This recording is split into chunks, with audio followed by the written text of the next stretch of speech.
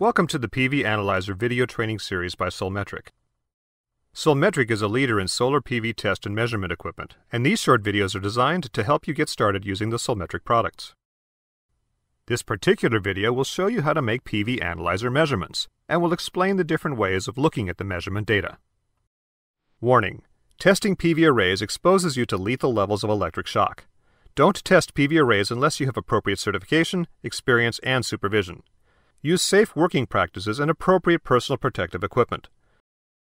Once it is connected to a module or string, turn the measurement unit on by pressing the power button, which is located at the front side of the unit next to the charging port. The light on the button will blink to indicate that the unit is searching for the wireless USB adapter.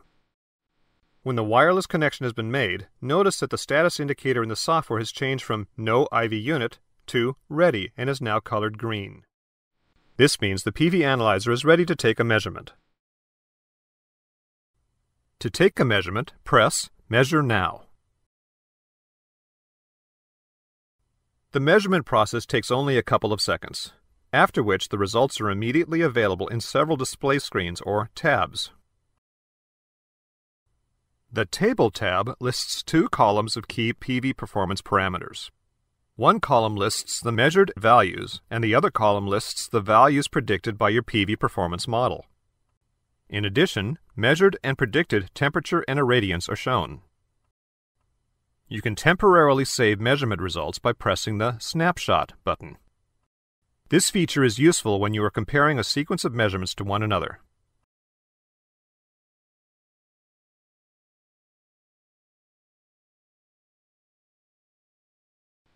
The Verify tab shows a simple percentage value that represents the measured power output as a percentage of the power predicted by the performance model.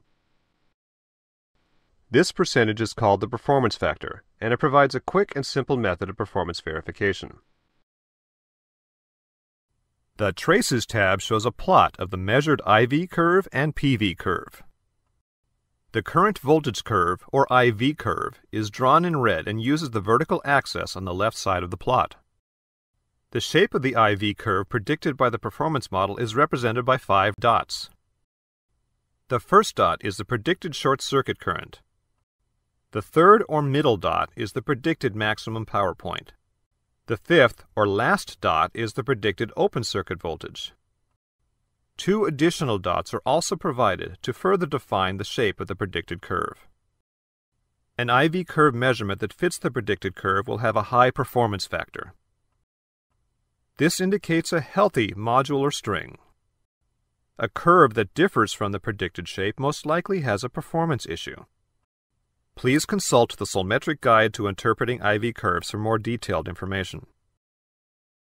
The power voltage or PV curve is drawn in blue and uses the vertical axis on the right side of the plot. The maximum power point is shown by the yellow dot at the peak of the PV curve. This point is calculated from the PV curve and is not a prediction of the PV model. The green shaded region indicates the inverter operating range. If the maximum power point is too close to one side of this region, there could be tracking problems at extreme temperatures or as the system ages. In the Traces tab, you can save the results of a measurement by pressing the Save Trace button.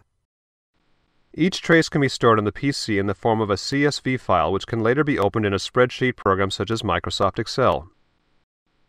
Data files include a record of all the measurements made by the PV Analyzer, as well as the predictions of the performance model.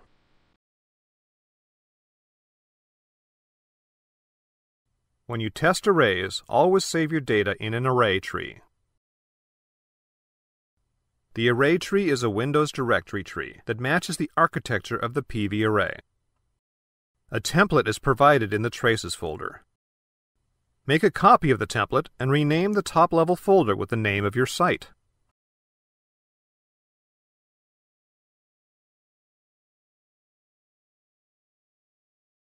The folders immediately below the site folder represent your inverters. In each inverter folder is a folder for each combiner box, and this is where you save your PV string measurements.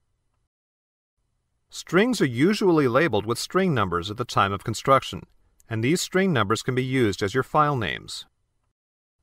Data saved in this form can easily be imported into the Solmetric IV Data Analysis tool. The IV Data Analysis tool provides a convenient method of analyzing PV Analyzer data. The tool imports the data from all the saved traces from a site visit and generates tables, charts, histograms, and IV plots that can be used for client reports and to identify problem strings. The IV Data Analysis tool will be covered in greater detail in a future video. Please remember to pause the IV measurement unit by pressing the power button before disconnecting the test leads from the system. Thank you for watching.